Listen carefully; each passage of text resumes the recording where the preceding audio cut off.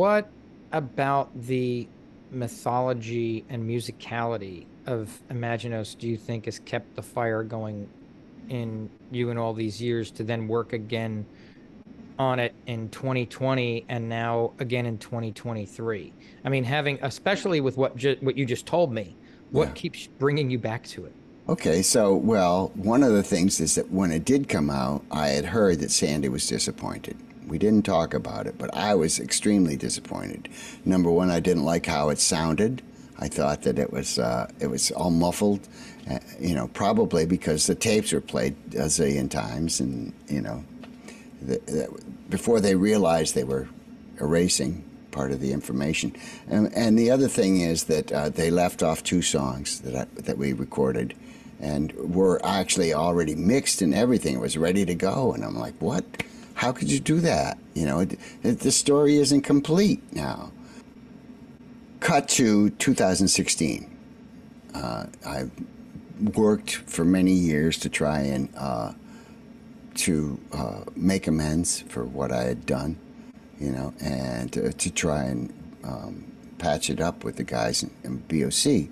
And I'd say by 2012, there was some sort of reunion. I think it was a 45th or 40th anniversary of, well, no, it had to be 45th anniversary of Agents of Fortune. So I participated in that, and we played in Times Square, and I played with them a few songs, like 3 or 4 songs, maybe 5 songs, I think.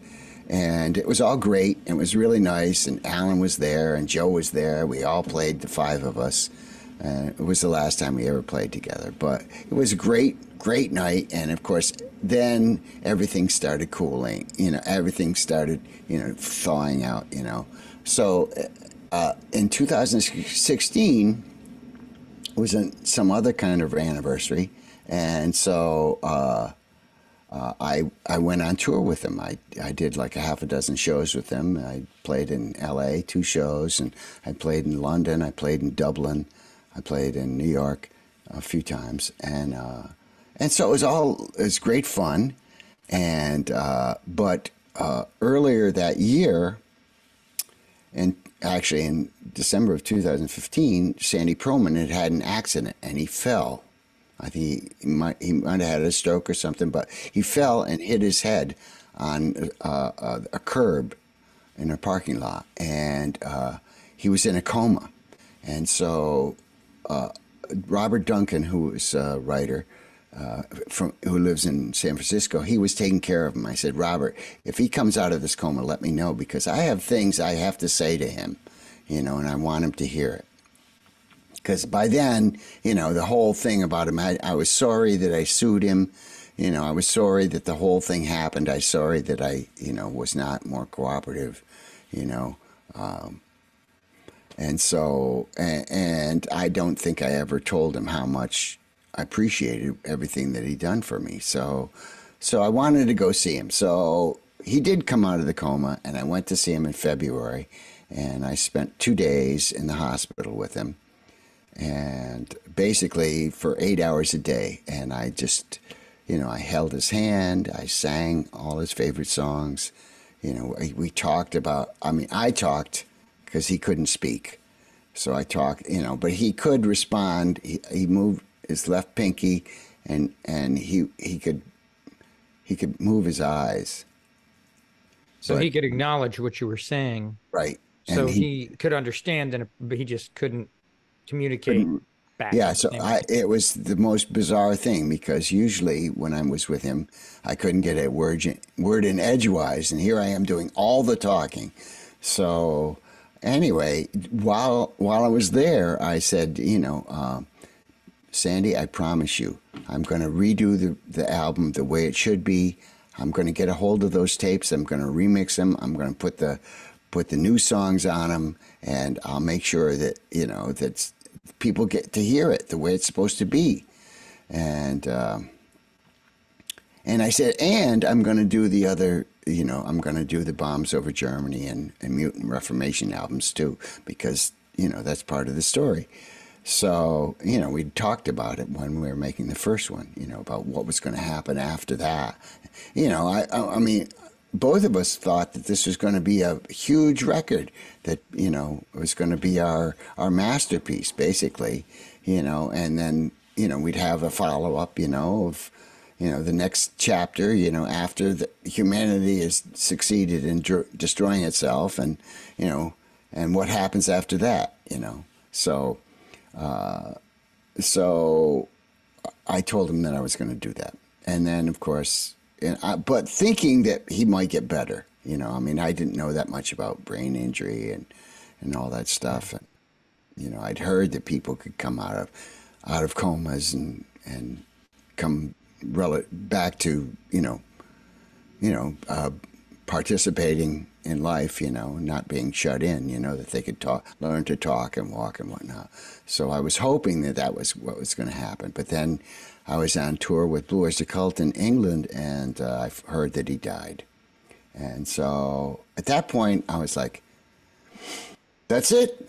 That's it. I can't do it now because he's gone." You know, and then in 2019, I started getting a lot of fans. For some reason, they started writing saying, "Hey, are you ever going to release your version of Imaginos?" And so I had a little combo that I was playing with a couple former students, kids that had graduated, you know, and they were like in their 30s now, you know, from the school, and one of the other school teachers, you know, David Hirschberg. So the four of us started working up these songs from Imaginos, and I was kind of liking how it was coming out. And I had started thinking about, like, well, what were the arguments we had that where he lost, and what would happen if I did it his way?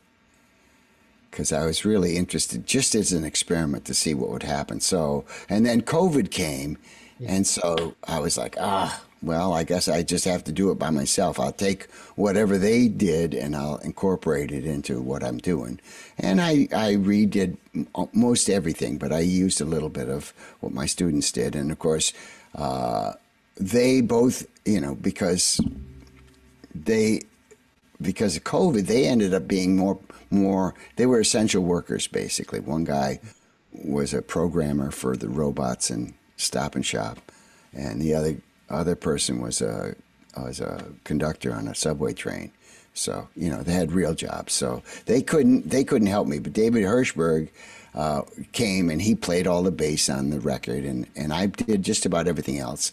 I had some of the people on Imaginos had given me guitar parts.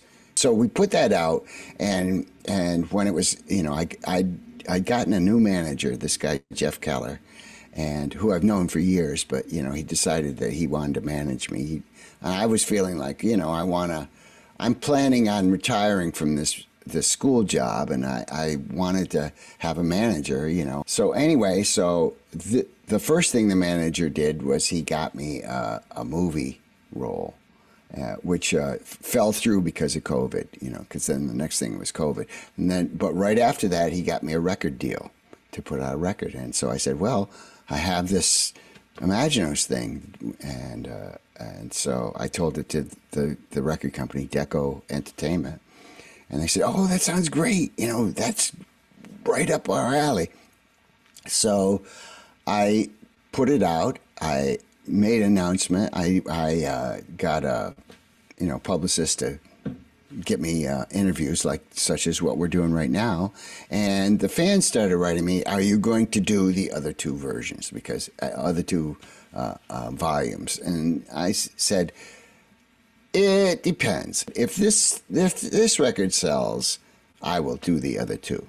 And of course, you know, I made the charts. I sold thousands of records. I got a lot of money, you know, much more than, you know, multiple times what I ever made. And this was, you know, right off as soon as it came out, the money was there. I was like, okay, I guess I have to do this. So then I was like, okay, this is going to be the next 3 or 4 years of my life.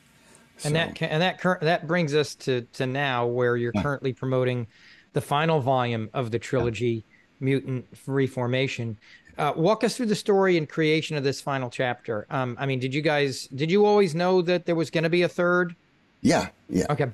I mean, well, not back in the beginning, not in 1967 when he was telling me the story, because he only got up to the part where humanity destroys itself, which is at the end of Bombs Over Germany. Mm-hmm. Oh, and so at the end of World War III. So I'm like, well, what would happen after that? This is while we're making the original Imaginos back in the 80s. And he said, oh, the Mutant Reformation. It's obvious, that life, if you think about it, the universe is teeming with life. It's everywhere. The idea that we're alone in the universe is preposterous, really. Well, and somebody else had already written Temples of Syrinx. Yeah. I mean, there's lots of things. I was just watching some UFO hearings this morning, the latest ones, and it's pretty mind-boggling. I mean, but the people, very knowledgeable people, very they're not crackpots at all. They're nuts and bolts kind of scientists or people in the military or whatever. So and they're talking about it right now. It's all coming out right now. Yeah. So he was like, that's what happens, is that life comes back. It's maybe different from what we expected, but so the story, and from my perspective, is that two things happen in the Mutant Reformation. Number one is Imaginos has a change of heart, and he decides that he needs to make amends, and he needs to, and he basically has to get rid of the mirror. He has to.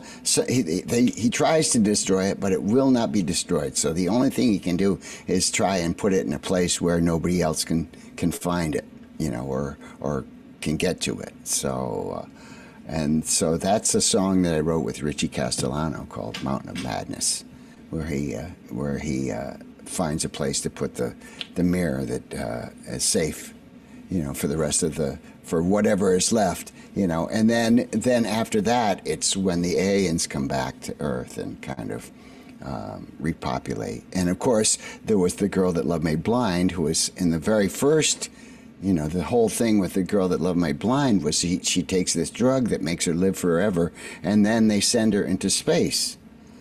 So she's out there, so it seemed obvious that she has to come back. So that's basically the whole entire story. The mutants come up, and there's also robots. There's robots that still kind of work.